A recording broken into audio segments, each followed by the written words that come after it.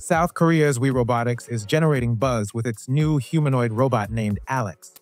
Launched by former Samsung engineers back in 2021, the firm's name stands for We Innovate Robotics. It's the latest exoskeleton maker to slide into humanoid robotics after the French startup Wandercraft introduced its headless humanoid Calvin it developed with European automotive giant Renault. According to We, its new ALLEX humanoid is built as a modular platform, so different parts, like arms and hands, can be swapped or purchased separately. The name ALLEX stands for All Experience.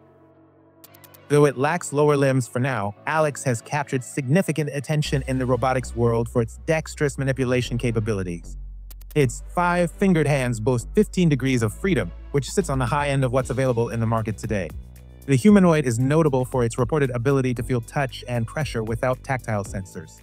ALLEX's developers say the robot's joints and mechanics are so finely tuned and back-drivable that the robot can sense tiny forces through its own structure.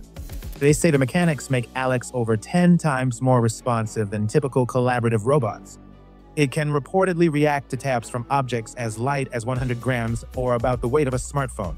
Despite its gentle side, ALLEX is strong enough to push with 40 newtons of force at its fingertips, which is enough to hold tools and lift a 3-kilo object with one hand. WiRobotics hasn't released pricing, but it's likely to be at least in the upper 5 figures.